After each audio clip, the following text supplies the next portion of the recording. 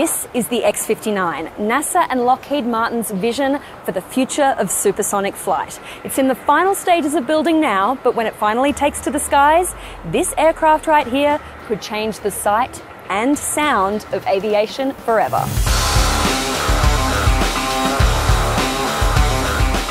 The team behind the X-59 wants to do the seemingly impossible: fly an aircraft that breaks the sound barrier without creating an explosive sonic boom for everyone on the ground below. And NASA and Lockheed Martin have given us exclusive access for the very first look at this aircraft to find out how it works.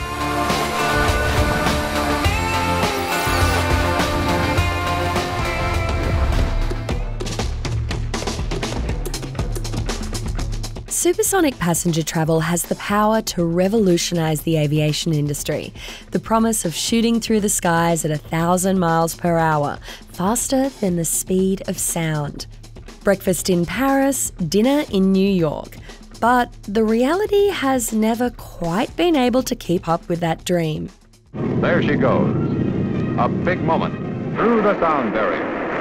The first time. When Chuck Yeager broke the sound barrier in 1947, that launched a generation of X-planes, experimental aircraft designed to break through the bounds of aviation. One of those is behind me, the X-1E, one of the first planes to break through the sound barrier. But that high speed came at a high cost with the sonic boom. In the early days of aviation, the only people that could experience supersonic flight were military test pilots.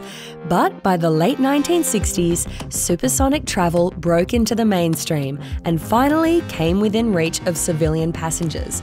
And at the forefront was Concorde. The Concorde, first commercial supersonic transport, has its public debut at Toulouse in southern France. A joint effort between British Airways and Air France, the Concorde flew up to 100 passengers and had a cruising speed of Mach 2, twice the speed of sound. The end of the runway is Concorde 001. Suddenly, anyone could fly at supersonic speeds. Nose come up to 20 degrees, she's airborne. By the mid-90s, a round trip from JFK to Heathrow cost around $8,000, or the equivalent of about $15,000 today. But while the Concorde commercialised supersonic flight, it also brought that sonic boom. The prospect was you would have planes flying supersonically every day over your home and breaking the sound barrier all day, all night. In 1973, the Federal Aviation Administration issued an order banning supersonic flight over land. Because it could only operate in certain places, that limited a number of routes, that limited how much money it could make, and ultimately the airlines realized this is just too expensive to operate. In October 2003, the Concorde was retired for good. The sonic boom has been holding back supersonic passenger flight ever since. But NASA wants to change that. Here at the Armstrong Flight Research Centre, NASA has been researching supersonic flight for decades. Now it's on a new quest for quiet supersonic technology. It's recruited Lockheed Martin to build a brand new low-boom aircraft using breakthroughs in aeronautic design, material science and computational modelling. A supersonic plane so sleek, so cutting edge, that when it flies, the sonic boom becomes a sonic thump. To understand how NASA and Lockheed are reshaping flight, it's worth knowing a little bit about the science of sound. Sound waves are essentially waves of compressed air that move through space, kind of like a pulse in a slinky, travelling from the source at a speed of roughly 340 metres per second. But when a supersonic jet flies faster than the speed of sound, what's known as breaking the sound barrier, it's moving faster than the compressed air can move out of the way. Think of it like a boat travelling through the water. The waves build up and move out in a V-shaped wake. It's the same for a supersonic jet, but in 3 dimensions. Instead of sound waves moving out in front of the aircraft, they're forced together, producing shock waves that travel behind the aircraft in a cone, and that's what we hear on the ground as a sonic boom. People on the ground only hear that boom when a supersonic plane flies above them, but that sound is actually constant. A sonic boom measures more than 100 decibels. That's about as loud as a fireworks display.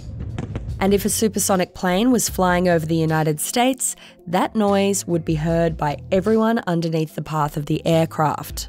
To minimise those shockwaves on the ground, you need to change the shape of the plane and make it far more streamlined. Any big variation in shape, like a cockpit jutting up at the front, can produce a shockwave. The idea is to smooth out those variations, which reduces the shockwaves, and then spread them out across the body of the plane. At just under 100 feet long, the X-59 is shorter than the Concorde, but more streamlined and with a much longer nose. The wings are swept back to reduce drag, and there's no canopy sticking up at the front of the plane for the cockpit. Each of those design points helps spread out and separate the shockwaves produced by the aircraft, which in turn reduces the sonic boom. The hope is to cut that boom from the 105 decibels produced by the Concorde down to 75 decibels. According to NASA, that's equivalent to the sound of a car door slamming down the street. The X-59, if you look at it and notice, it's a very long airplane. It's nearly 100 feet long just to carry one person. And so that's what we're doing. We're dragging out, if you will, those volume changes, making them very gradual across the entire body of the airplane. As the company contracted with building the X-59 for NASA, Lockheed Martin was tasked with designing, building and iterating this new low-boom supersonic aircraft. But unlike the 60s, when designing a new plane meant building and testing scale models in wind tunnels, Lockheed can use something called computational fluid dynamics, essentially getting a computer to simulate different designs and the kind of shockwaves they would produce. The physics have been around forever, and it's just being able to model those effectively. And with the advent of fast computers, you could iterate very quickly between the geometry and then analyze that in the computer to learn, well, what does this geometry do to help us to reduce those shocks and stretch those out to make the boom quieter. After years of iteration, the X-59 is in the final stages of its build in Palmdale, California, at Lockheed Martin's Skunk Works division. Inside this high-security facility, the company designs and builds breakthrough aviation technologies, most of which we can't actually see because they're classified. But we've been given unprecedented access to see the X-59 as the final assembly takes place. So I'm actually inside the body of the X-59 right now, something I never thought I'd say. And I have to say, inside here, you can really appreciate how long and narrow this airplane is. It's about 2 body widths wide, and it's amazing to be inside an experimental aircraft. I never thought I'd get to see something like this so close and personal. Just like birds are just perfectly designed, this airplane is being perfectly designed to fly supersonic as quiet as it can. And so these are not things that basically, a computer or man would say, this is what it should be. This is what Mother Nature is saying, no, this is what I want. So what you can see behind me, you might think of an airplane wing as being fairly straight and flat, but if you look down here, you can see it kind of looks like a bird. It's a gull wing design, and that is designed to make the air flow smoothly over the aircraft, once again, so we don't hear those shockwaves that become the sonic boom. While the outer shape of this aircraft is cutting edge, the actual body is made up of parts that are already used in other planes. Landing gear from an F-16, a cockpit and ejector seat from a T-38 jet. But there is one new feature on the inside that sets the X-59 apart. Because Lockheed wanted to minimise big changes in air pressure, it had to do away with the large cockpit windows sticking up at the front of the plane. In fact, there's no front window at all. Instead, the X-59 has an external vision system, or XVS, designed and built by NASA. The XVS uses 2 cameras above and below the aircraft to create a real-time view of the front of the plane shown on an HD screen. Sensors across the aircraft also feed in data, meaning the screen doubles as a heads-up display for the pilot. For NASA test pilot Nils Larsen, that high-tech display brings advantages over a traditional cockpit window. Essentially, it's very much like a heads-up display that you would see in a fighter aircraft. So you have your airspeed on the left-hand side, you have your altitude on the right-hand side. I can see the, the horizon. I have a flight path vector or marker that I can move and put on the horizon, which makes it a lot easier to fly. It actually gives us sometimes more capability than you might have if it was just a window. Back at Lockheed, the team is in the final stages of the build, which involves installing electrical systems, connecting the tail and that incredibly long nose to the main body of the plane, and getting the aircraft ready to fly. But assembling the aircraft is only half the story. Once the X-59 is built, it needs to go through 3 phases of testing.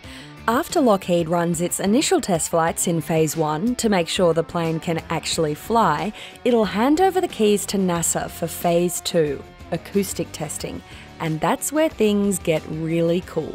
NASA will send up an F-15 jet to fly around the X-59 and measure the shockwaves produced in the air. The idea is to make sure they're behaving as expected. Then it's going to photograph the X-59 mid-flight and capture what's known as a Schlieren image, showing the actual shockwaves around the plane. Photographing a plane going faster than the speed of sound? That takes skill. The X-59 airplane has to eclipse the sun, if you will, because we use the sun as a backdrop for our Schlieren photography, and all of that has to happen perfectly. It's like threading a needle to get that gorgeous image. Then NASA needs to measure the sonic thump at ground level, but because the plane is travelling so fast, that sound could be spread across an area up to 50 nautical miles wide.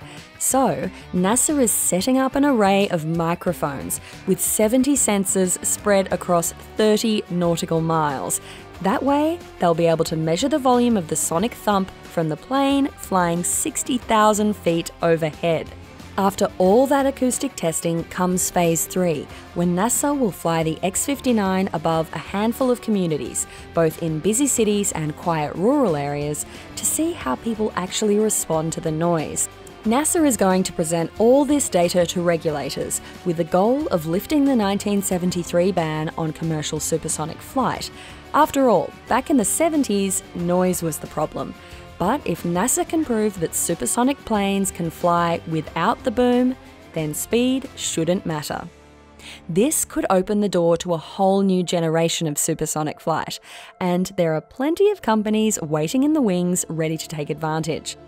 Companies like Exosonic, which has won a contract with the US Air Force to develop a low-boom supersonic executive transport. Imagine a future where Air Force One could go supersonic.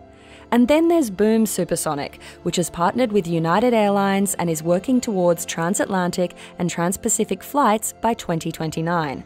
With so much happening in this space, supersonic passenger flights could be closer than we think. For now, NASA and Lockheed Martin are focusing on getting their one and only demonstrator aircraft into the skies. And after decades of research and years of design and development, that first X-59 flight is going to be a huge milestone. I wish that everyone could experience a first flight because it is one of the most emotional things that you go through. And it is really what makes this job and all the heartache and the stress worth it, is when you see that airplane fly. There's a very personal sense of accomplishment, but also for an airplane nut like me, it's emotional.